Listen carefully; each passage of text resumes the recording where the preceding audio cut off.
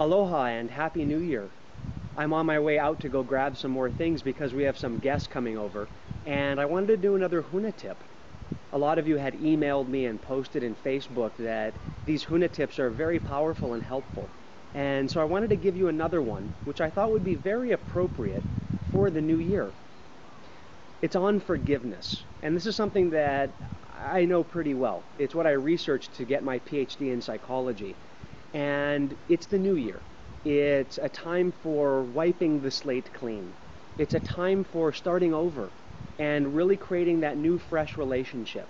And I bet you it would feel really good at the end of this year to look back and say, I really did make that relationship amazing. I really did do everything I can to really enhance that connection with that one person, the person that you want to forgive. Now, in the research that I did, the two biggest obstacles to even wanting to forgive in the first place are things that we should talk about first. The first obstacle is that forgiveness somehow means you're going to become best friends with that person who wronged you. That's just not the case.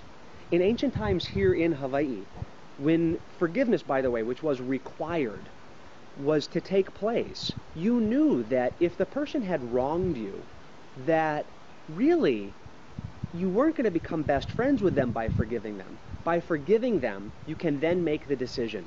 Do I want this person in my life? Do I want to continue a relationship? Or do I want to move on? And by forgiving first, what you're doing is you're wiping the slate clean. And then you're saying goodbye, but you can say it from your heart. You can say it from a positive standpoint.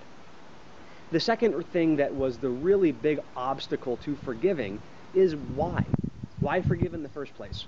That was also known here in Hawaii. It's because forgiveness only hurts one person. It hurts you. By holding on to that unforgiveness, by holding on to that feeling of, I want to get that person back, I want to avoid that person, I want to get that revenge, that grudge, you only hurt one person by not forgiving, and that's you. By forgiving, you are actually enhancing your health. And in the research that I did, I had to look at other studies that had been done. And it's clear, unforgiveness, which is that revenge or avoidance motivation, it increases your stress levels. That affects the body. It's bad for the heart, for the immune system. And so for you, for your sake, be ready to forgive. Now, although I teach a process called Ho'oponopono, it's tough to do that in a quick little 5-minute Huna tip here. So I want to give you one quick tip. And that tip is in your gatherings during the holiday season, with your friends and family, with the people that you're going to be contacting here in the new year. Let's, for the new year, cut out the word I'm sorry. I'm sorry is a statement of being. If I say to you, I'm sorry, your response might be, well, you are a sorry.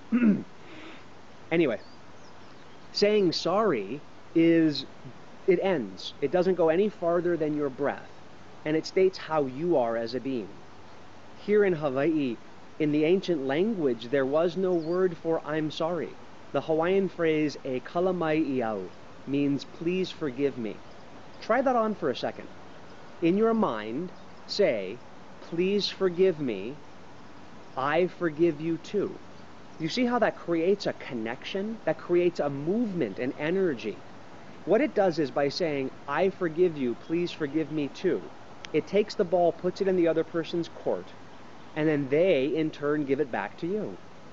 See, forgiveness is a process. It's not something that you are going for and you're done. There was a woman in my Newport Beach weekend training last year, and she said, I've done this ho'oponopono. I feel all forgiven now. Will I ever have to do it again? And I said, the equivalent of what you're asking is, I just ate a salad.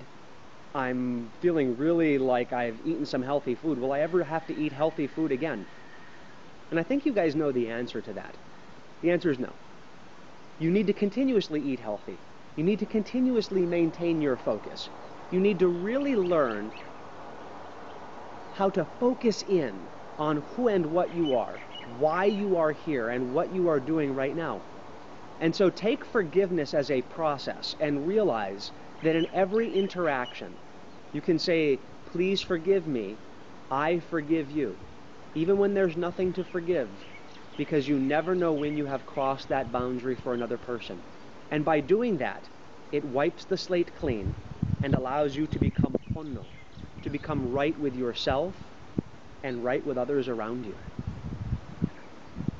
Take that idea, that concept into the new year, and I'll look forward to joining you again in another Huna tip. Oh, by the way, if you'd like to, you can contact our office, info@huna.com. We do have a couple of CDs on the forgiveness process. If you haven't had a chance to try it yet, you can contact our office and we can help you get one of those CDs so that you can do the actual process that I studied in my research. Aloha, take care, and a hui ho.